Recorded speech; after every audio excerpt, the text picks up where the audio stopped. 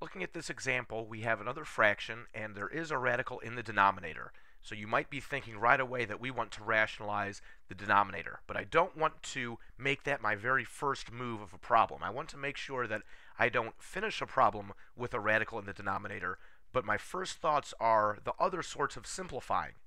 This fraction, we want to see that we have one term in the numerator and one term in the denominator. Remember, our terms are separated by adds and subtracts, so an outside number with an inside number, we're not going to multiply or try to do operations on those two together, but they definitely work together as part of a single term. And that's going to be an important idea for us to keep an eye out for. Can we do any simplifying? And there are two different kinds of simplifying that we want to think about with these sorts of problems. We want to think about simplifying the radicals and simplifying the fraction. Simplifying the fraction would be us looking at 5 over 14. Can we simplify that fraction? No. Still thinking about simplifying just the fraction, we'd look at a 15 over 98. And we can do that because they're both in a radical, so we can think about, is there any number that will divide evenly from both of those? And there isn't, so we can't do any simplifying of the fraction. But can we do simplifying of any of the radicals? Now we're looking individually at each of these radicals. Can we simplify radical 15? Well, the factors in there just 1, 3, and 1, 5. So no simplifying there. But 98, if we start to break this number down into factors, we'll see a radical 2 and a radical 49. So there's a nice perfect square, a number that we can simplify into 7. Now once we've simplified that, apply it to any number that was already outside of the radical, that 14.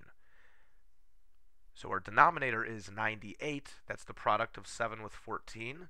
The radical 2 we couldn't simplify, so it remains in the radical, and it's in the denominator.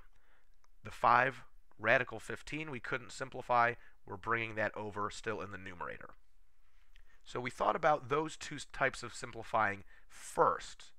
There's nothing left we can do in terms of that type of simplifying, radicals or fraction. So now we think rationalize the denominator to finish this one up. We don't want to end a problem with a radical in the denominator. We need to clear that with another radical 2. So our steps for rationalizing the denominator, if we have just one term down here, then we find the radical and double it up. Multiply another radical 2 in there, and let's do our multiplications. So up top, the radical 2 we can multiply to the radical 15 and end up with radical 30. The 5 outside of the radical has to stay outside of the radical. No other numbers from the numerator that are outside of the radical to multiply with that 5. Denominator, we have a 98. Now the radical 2 times radical 2 is becoming just 2 outside of the radical. We needed to do 2 times 98 gives us 196. Now remember, we're not saying that's 2 times 2 is 4. It would be a 4 still in the radical that we simplify to a nice 2 outside of the radical. So we want to get an eye for two radicals that are the same multiplied together, basically would be that number outside of a radical, 1, 2. So we have 98 times a single 2 to equal the 196. And we would take a look at, can we do any simplifying? 5 over 196, we cannot. And the radical we cannot simplify anymore, so we're done with that one. Let's look at this example to emphasize this idea about looking for the other types of simplifying first. Here's a problem. It's not too different from this example. 6 radical 15 over 4 radical 60. If I was to jump right in and start trying to rationalize the denominator, I'm setting myself up for several steps that really are not necessary. If I think about simplifying the fraction first, 6 over 4, we can do a simplify there. That's a fraction 3 over 2. Now still thinking about fraction, how about 15 over 60? We can simplify that, 1/4. Now those were both in a radical, so 1/4 still needs to be in a radical. But what do we know about radical 1 is 1. So this is just a 3 times 1 equals 3. Denominator, radical 4 is 2. We have 2 times 2. We ended up not even having radicals from simplifying just the fraction. So think of the fractional simplifying first, then simplify the radicals. And if we still have 1 in the denominator after all that, then we rationalize.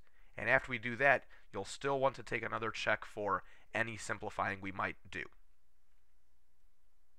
Here are 2 problems for you to try. So pause the video, work through these 2. We're thinking about rationalizing the denominator and all the other simplifying we have to think about. And once you've gone through those, restart the video and we'll go through the answers. Now this first problem, 12 over 5 radical 2. Can I simplify the fraction? How about 12 over 5 cannot? And there's no radical to try to work with this radical 2. That leaves us with our last choice, rationalize the denominator. Because we see a radical 2, we're choosing to multiply by another radical 2. Top and bottom, we always have to do the same thing to numerator and denominator. This multiplication in the numerator, 12 times radical 2, an outside with an inside, we should not multiply those together. It must just stay 12 radical 2. What happened in the denominator? Radical 2 with another radical 2 becomes just 2 outside of the radical, and that 2 times 5 equals 10. So that's what we've said. That pair of radicals is just 1, 2 times the 5 makes 10. After rationalizing the denominator, you still need to look for any other simplifying that might have popped up that we can do, like that 12 over 10. Our outside numbers, initially we could not do any simplifying, but after rationalizing the denominator, we can, and that can happen pretty often, so be on the lookout for that. 12 over 10. We can simplify that. I'm going to go for the prime factors this time. 12, 2, 2, 3, 10, 2 times 5. We're spotting the 2's we can cancel. That will leave us with 2 times 3, 6, radical 2 over 5. And we know we're finished because, number 1, the fraction cannot be simplified further. 6 over 5 we can't. Number 2, the radical cannot be simplified further. This radical 2 cannot be simplified. We don't have any pairs of factors in there. And finally, we don't have any radical in the denominator, so we're in the clear there. So that's how we know this problem is finished. Oh, this problem. So I threw one at you that had variables, even though we haven't looked at any examples yet, but our steps are going to be exactly the same.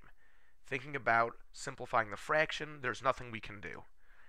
This radical y, we cannot simplify that either. We're ready to rationalize the denominator. Seeing the radical y, we choose another radical y to multiply to denominator and numerator. In the numerator, we cannot put these together. The 4x staying outside of the radical, the y staying inside the radical. In the denominator, radical y with another radical y is giving us this y outside of the radical. A last look for any canceling can we do. Well, the y's are catching my eye, but we should know not to go there. This y is in the radical, this one is out of the radical. They're not available for canceling each other.